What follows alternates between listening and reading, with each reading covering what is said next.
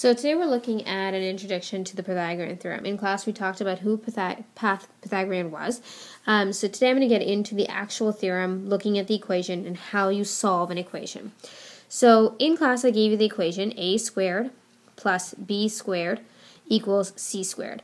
And if you see, I've drawn two triangles here. Both the triangles here are right angle triangles. So one thing to remember is that you can't actually do Pythagorean theorem on a triangle that does not have a right angle. So here is a triangle, and we're going to talk a little bit about it. Again, like I said, it has to be a right angle triangle, and so it's a right angle triangle. Now, opposite the right angle triangle, so directly opposite the right angle triangle, you'll find something called the hypotenuse. I know this word sounds weird. I know it's not a word that you have heard, but hypotenuse is what you call the longest side of a triangle. And so if you notice here, this would always be the longest side of the triangle. Now these two other sides are called the legs of a triangle, and this can be leg A and leg B. Okay, so you have two legs of the triangle, and then you have the hypotenuse. Now Pythagorean theorem, and the hypotenuse is also known as C. So C equals the length of this side. A equals the length of this side, and B equals the length of this side. So when you take A squared plus B squared, it's always going to equal C squared.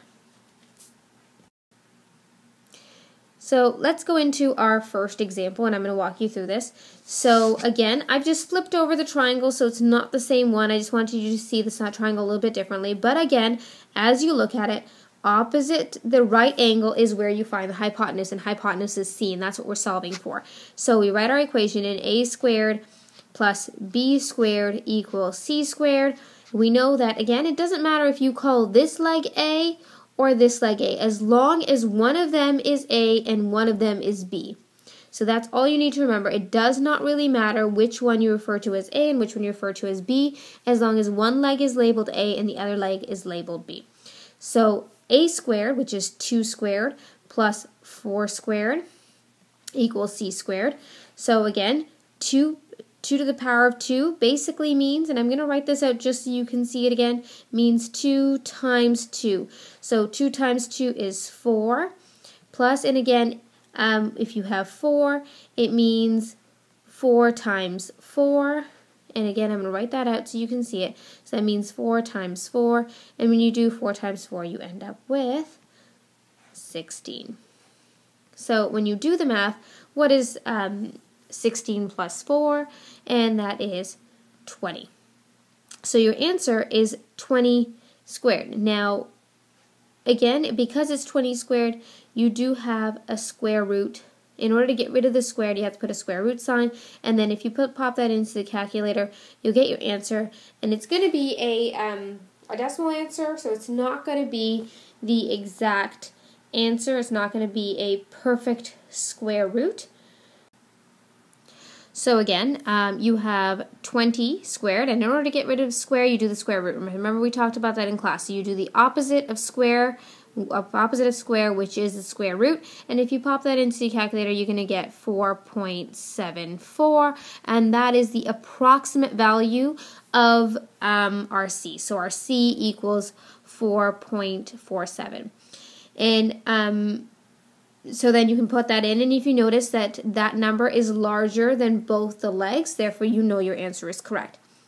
So and for the next slide, I want you now to pause your video for a few minutes. I want you to go ahead and I want you to try this question out, and I want you to see if you get it correct. So go ahead and pause your video. Okay, welcome back. And now that you're back, let's go ahead and see how you solved it. So again, we use Pythagorean theorem, so we say a squared plus b squared equals c squared. And so again, a squared, doesn't matter if you call this A or this A. Again, one of them is labeled as A, the other labeled as B. So I'm going to go ahead and just use the 6 since it's right there. So 6 squared plus 9 squared equals C squared. So again, go ahead and you know 6 squared means 6 times 6. So 6 times 6 is 36.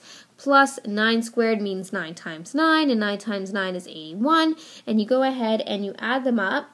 and you end up with 117. So again, 117, that's c squared. So c squared equals 117. Now, how do I get rid of the square? Again, the opposite of square is square root, and so I'm just going to move this up here so you can see what we're doing.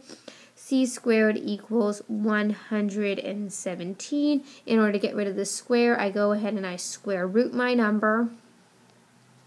And C equals approximately 10.81. And again, it's an approximate calculation because we don't have an exact number. It does turn out to be a decimal point. So the value of C, our hypotenuse, is 10.81. So again, I want you to make notes, I want you to review this, and I want you to be prepared with this for class tomorrow.